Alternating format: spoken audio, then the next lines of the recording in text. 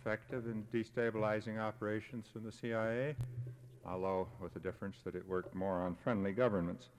I rather expected that somebody in the audience would take umbrage, deny this slight. Nobody did. My point, I think, was on the whole accepted. No one doubts that the oil companies conduct a policy in the Middle East that sometimes competes with and on occasion supersedes that of the Department of State. A good many people believe that General Motors had considerably more to do with setting policy on mass transportation in recent times than the United States government. These tensions and this exercise of power, these are great and important facts of life.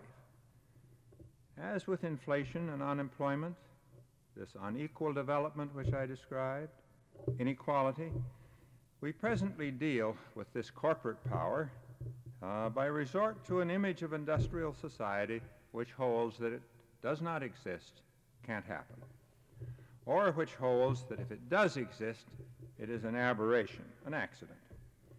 This is unconvincing to the average citizen who, unlike an advanced graduate student in economics, is not adequately trained in illusion.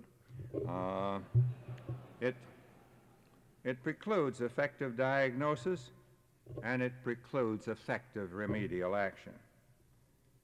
My case is simply that it would now be safer and wiser, more conservative, as well as intellectually more rewarding, to accept the reality. There is power. Let us accept the fact that in this sector of the economy, power is exercised as we accept the other facts of the bimodal system. And then we need to consider whether the exercise of power is, as on occasion it may be, as occasion I believe it is, useful and directed to social ends, or whether it is directed to ends that are not consistent with the purposes of society, in which case it needs to be brought within the parameters that are consistent with the purposes of society. And our social policy then becomes extensively concerned with making that decision and making that decision effective.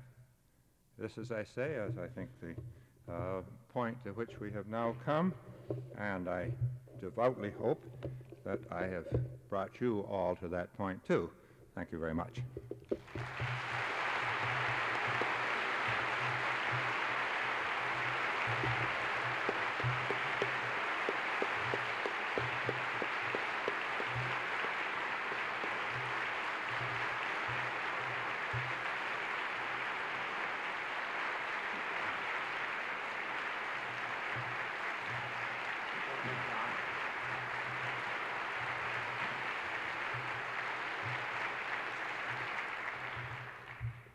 Well, Ken, I've never received that kind of applause after any lecture I've ever given in a class here at Iowa State, I know, so it speaks pretty much for the audience.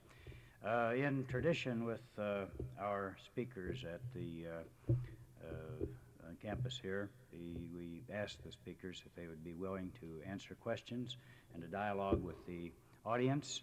So if there are any points that you'd like to question, or if you'd like to get some free information from Dr. Galbraith, now's the time to do so. And Ken, if you're willing, if you'll just come up here and field the questions yourself, you can answer them as long as you have until your next obligation begins tonight, or until you run into a question that you can't answer, and I'll bail you out at that time.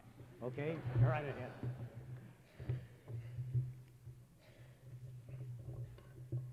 Maybe I'll get you to speak very loud, but you'll have to stand up.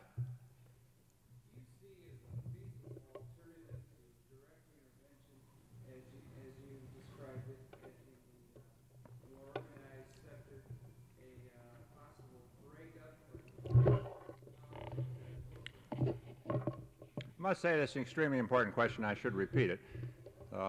Something I should have covered in my lecture. There are limits, however, to what you can do in 2 hours, which that must have seemed.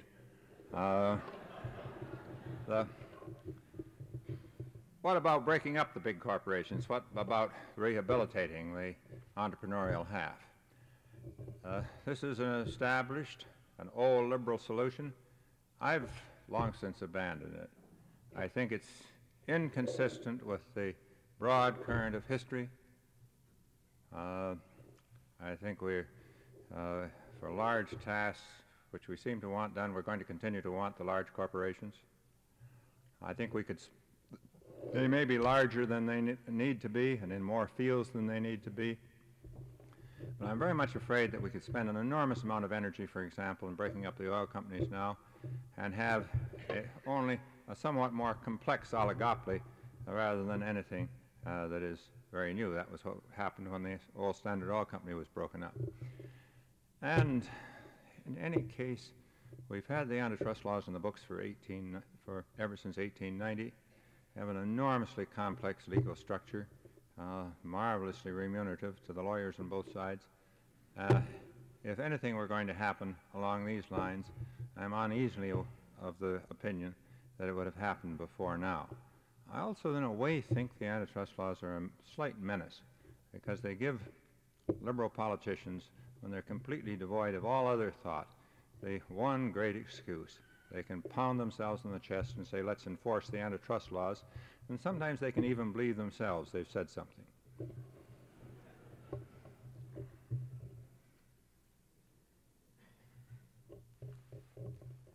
You in the bright red shirt there, you'll have to stand up.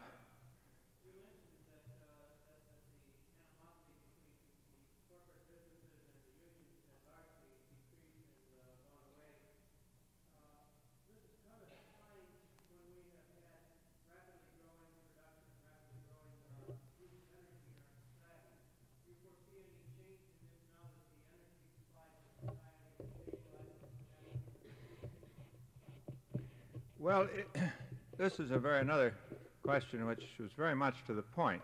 Could I rephrase it, which I think I might? Hasn't growth eased this tension as between labor and management? And won't it become greater again if, for reasons of energy supply or otherwise, growth tapers off? That an adequate paraphrase? There's no question that, my mind at least, that growth in the past has been a great solvent for social tension. It's one of the reasons that we've been able to talk so much about sacrifice without ever experiencing any. People compare their position in one year with their position the year before, and if a substantial number find it improved, they don't compare their position with somebody else. And this has been the way in which growth has eased social tension. And I don't think, incidentally, that we should lose that solvent any sooner than we need to. I think I was perhaps 20 years ago one of the first people to raise in a serious and extended way the argument that we needed to balance growth against other social costs, including those to the environment. I remember, John, that coming at a very early stage when I was working in the Affluent Society out to Ames to make that argument. And I think I'm safe in saying that such lingering reputation as I have as a Bolshevist goes back to those times when I questioned the sacred goal of maximum growth as a goal in itself. But I also feel that since my instinct is reformist rather than revolutionary, that we need to preserve this solvent in the system as long as possible.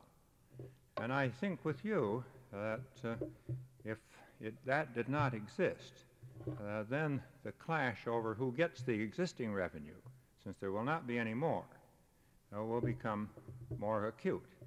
And I'm inclined to think that your case, which I extend by implication, that with declining growth, there could be some more acerbity in collective bargaining, more competition for who gets what, this could become sharper, may be right. It could also manifest itself in a still continuing passing on of costs and a more rapid rate of inflation, or a more difficult problem in controlling inflation. I rather think it might be that most of all. I say parenthetically, I don't think the energy supply is going to be decisive for growth for some time yet.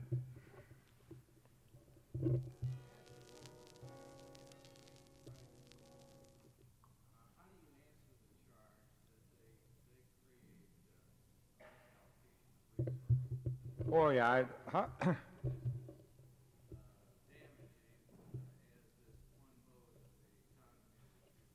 yeah, I would. The question is, how do you answer the charge that if you intervene on prices and on wages, you damage the allocation of resources? Let me note that I only suggest this for the organized sector of the economy. I would not intervene where the market works. In other words, I wouldn't intervene where the market now allocates resources. I would only intervene where resources are now allocated by the power of the corporations, and in some measure also by the power of the collective bargaining process. So you're only, if you want to put it this way, substituting one form of non-market allocation for another form of non-market allocation.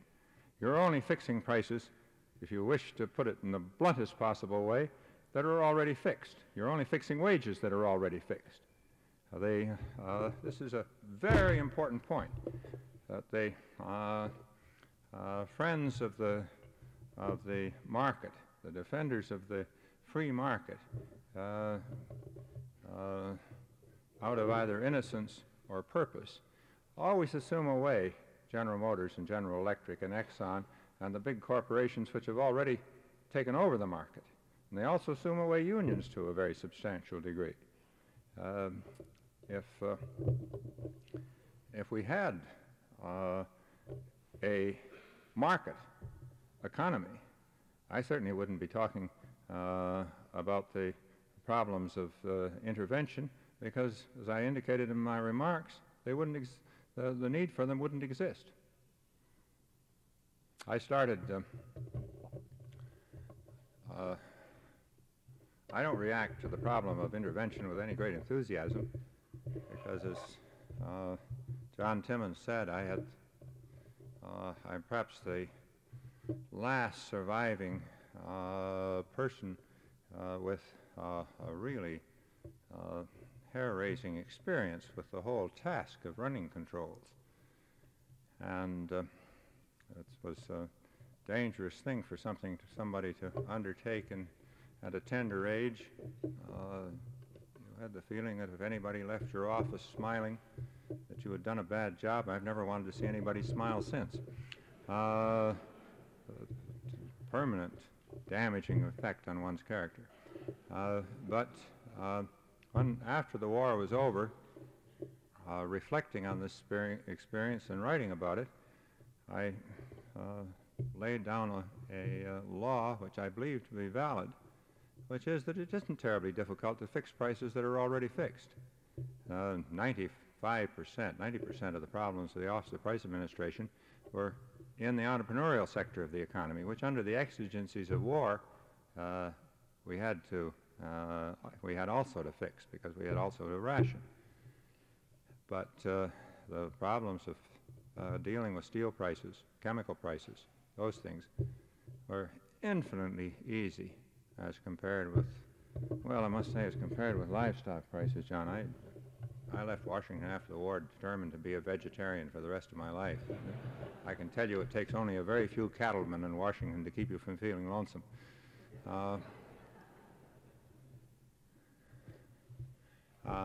You, and then I'll try to go back deeper into the...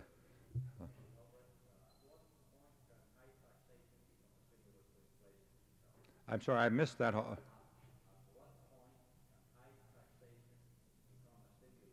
Oh, I don't think it does, really. The question is, at what point does high taxation become a stimulus to inflation? There's no question that, well, for example, this increase in gasoline prices, the increase in the OPEC prices, adds to the price increase. But the problem of inflation is always a process, and one thing building on another.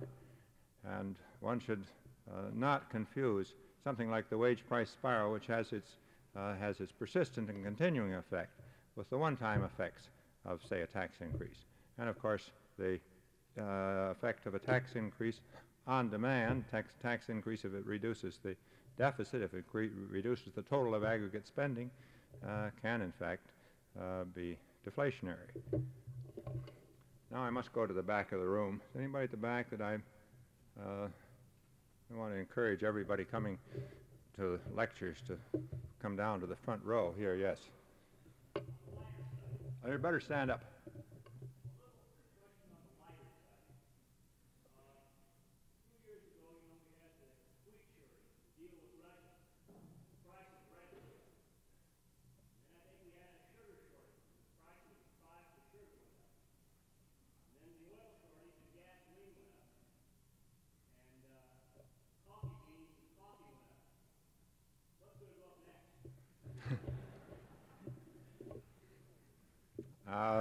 Soybeans.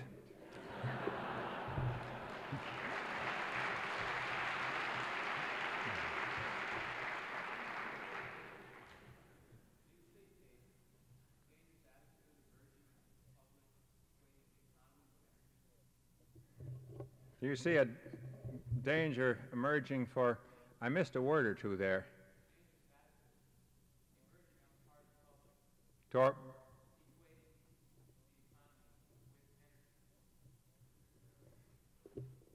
Well, the question is there a dangerous attitude or an erroneous attitude on the part of the public in equating economic success with the supply of energy? Is that a fair statement? I think that we have got the consequences. I think the administration has got the consequences of the energy program somewhat out of focus. To talk about the measures that have been taken in quite the catastrophic terms that has been done, I think, is unwise. To talk about the moral equivalent of war and then have a small increase in taxation seems to me is a little bit unwise. And I would think that we could. It's my own feeling that we could indeed, as you imply, accommodate to a much more conservative policy in the use of energy, substantial shift to energy forms other than oil. This is not an energy crisis, really an oil crisis, with not any vast economic consequences, and should. On the other hand, one can understand how President Carter wanted to, make the issue as dramatic as possible. The only problem with this is that when something really important comes along, it'll be hard to make it much more dramatic. Well, I'm not saying this is unimportant, but the next time it will be hard to whip up the same excitement. Now, John, I'm going to take about 2 or 3 more questions. I've often explained to audiences what the theory of question time is. It's not to answer all questions. One can't do that. It's to give a slightly fraudulent aspect of democracy to an otherwise authoritarian proceedings. And so I will, and you begin to taper off when you see the anxious look of people who are dashing out, trying to desperately also to look as though they were leaving reluctantly. So you.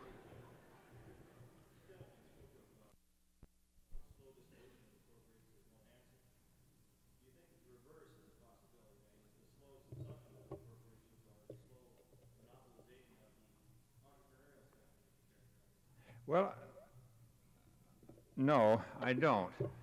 The question is, do you think wouldn't it be simpler just to have it all taken over by the large corporations? And isn't that the way in which the problem will be solved? Is that a fair paraphrase?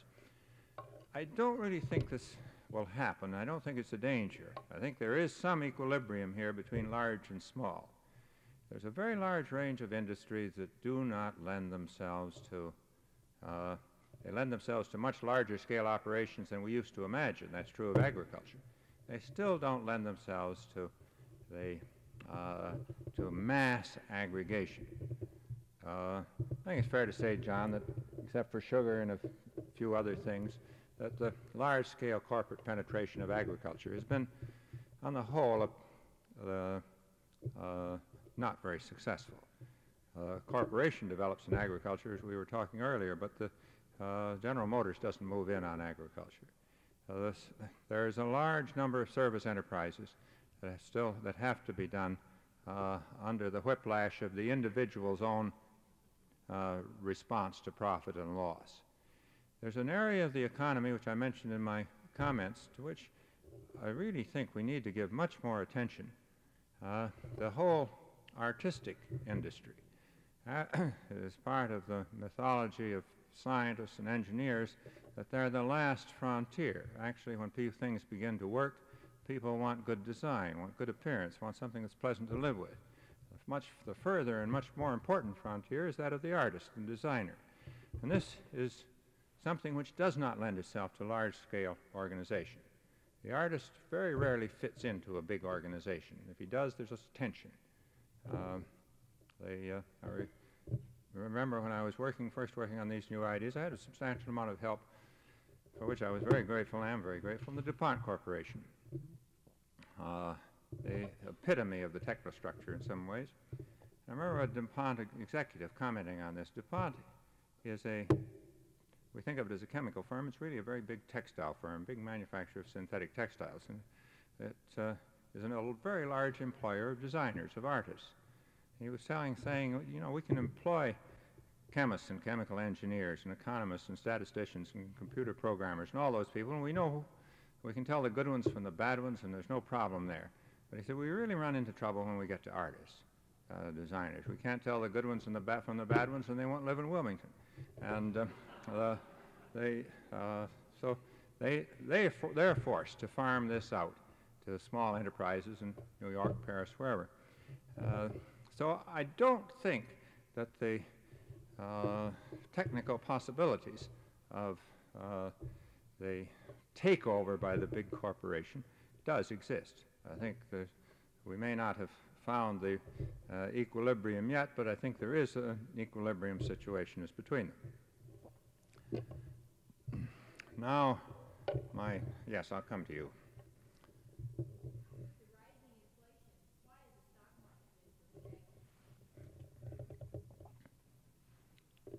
Question is, with the rise in inflation, why is the stock market so stagnant?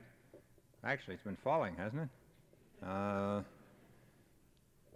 I suppose it's the fear that with inflation continuing and in some degree gaining momentum, that interest rates will go up, and that this will have its effect on the usual effect on capital values. But you can never really tell. Wall Street has deep elements of irrationality, combined with no one should ever doubt substantial small elements of insanity, so that they talk to each other and worry each other, and the mythology spreads, so that one cannot assume rationality in any given movement of the stock market. But I suspect that the fear of rising interest rates has a substantial effect on this. Now I take one more, and let's see if there's any part of the audience I haven't looked at. No, I'll pass over you. I'll go back to you at the very back with the, no, you. Yeah.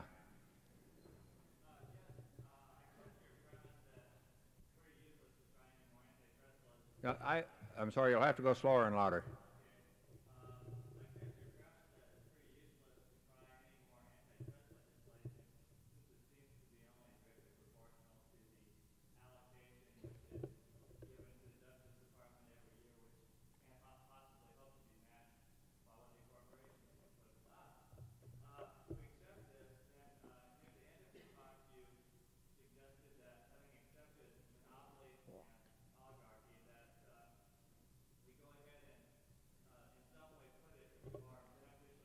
That's right, yeah.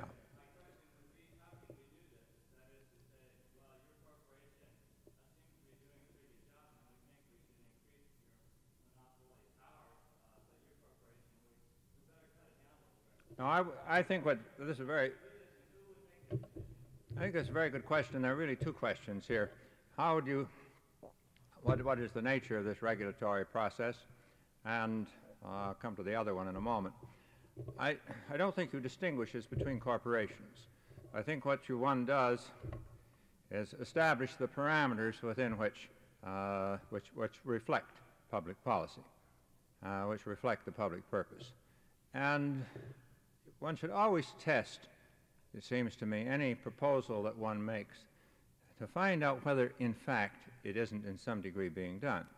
Well, after all, on the environment, on safety and health, on the treatment of employees, on the treatment of the consumer, we are already erecting a very substantial structure which defines, specifies the limits of law within which the corporation functions.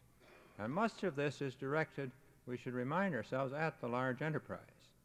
So that the process that I am describing of defining the public interest and specifying the parameters within which then the firm operates is one which is not novel. It's one that's well advanced. And this is one of the reasons, I must say, why I feel that that's a much more constructive mood than the purely theoretical enterprise of breaking them up, which isn't going to be done anyway. Your other question is perhaps the most difficult one that anybody could ask. If you are depicting a system in which this sector of the economy has great public power, including great public power in relation to the state, then how can you turn around and ask the state to regulate it? Isn't there a contradiction there? I'm putting your question in somewhat stronger form, but I think that's the thrust of it. And there's no question, there's no doubt in my mind that there is a major contradiction here. This is a vital contradiction in this remedy. The only answer I have is that as one perceives the contradiction, then in some degree it disappears, because people perceive the difference between their interest in the exercise of power and the surrender to the corporation, that in some ways the power of the great corporation depends on the concealing of this conflict. When we have what I've called the public perception, that acts as an antidote or a counter to the power of the corporation, because its exercise then is seen as something that where there has to be an exercise of public intervention and exercise of public power. And we have seen also, again, testing against the reality, that on a great many matters, the steps that have been taken to arrest industrial pollution, the steps that have been taken to improve highway safety, the steps that have the agitation that has been built up, for example, on such a matter as overseas weapons sales, overseas bribery, that the public perception can be developed to the point where it establishes these parameters. So I don't feel wholly pessimistic about it, but I wouldn't, in all honesty, want to deny the existence of the conflict which you identify. On that semi-optimistic note, I presume, John, we should adjourn.